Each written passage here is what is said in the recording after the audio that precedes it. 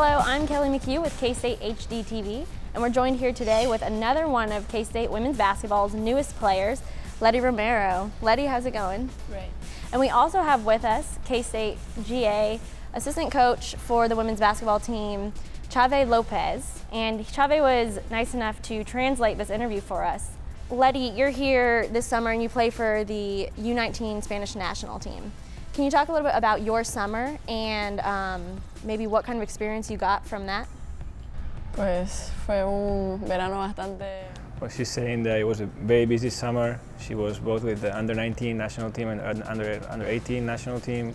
With the under-19, she played in the World Championships, and it was a great experience to be able to play against United States and great teams. And then with the under-18, they were able to win the tournament and became European champions. So that was an amazing experience, and she's very proud of how her team worked on that tournament. So you just got here to Manhattan from Spain, and what were some of your decisions to come here to K-State? I know you chose it over Florida State, Virginia Tech. Why K-State?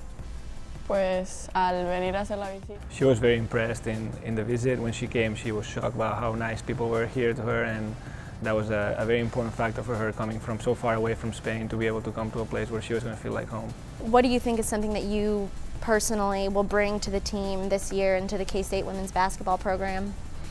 Desde mi puesto de base. As a point guard, just help my team as much as I can, lead my team on and off the court, and just work really hard to help this team win all the games. So can you tell me a little bit about your recruiting visit and coming here? And the first time you came to K-State, I remember it was a little bit hectic, so you mind telling us a little bit about that? Sí, la verdad es que se suponía que iba a conocer al equipo. She's saying that she was very excited when she came on a visit to meet the whole team. It wasn't possible because of the snowstorm in Oklahoma. The team was stuck in Oklahoma. But even though all that happened, she was able to meet everyone that was here, and she just went home knowing that this is where she wanted to be. She wanted to be in Manhattan. So now getting to know Deb Patterson, what have you thought of her and what have you thought of playing with her so far? Creo que sabe muchísimo sobre baloncesto. Says the coaches are great, they're very knowledgeable, and she's very happy to be here where all the coaches have been point guards in the past like her, and so she's going to be able to learn a lot from them. She likes that they're very demanding on the court, so that's what she wants, because that's the way she's going to get better on the court. Finally, to really wrap things up, what are some of your goals for your time here at K-State? Maybe not this year, but also through your years here.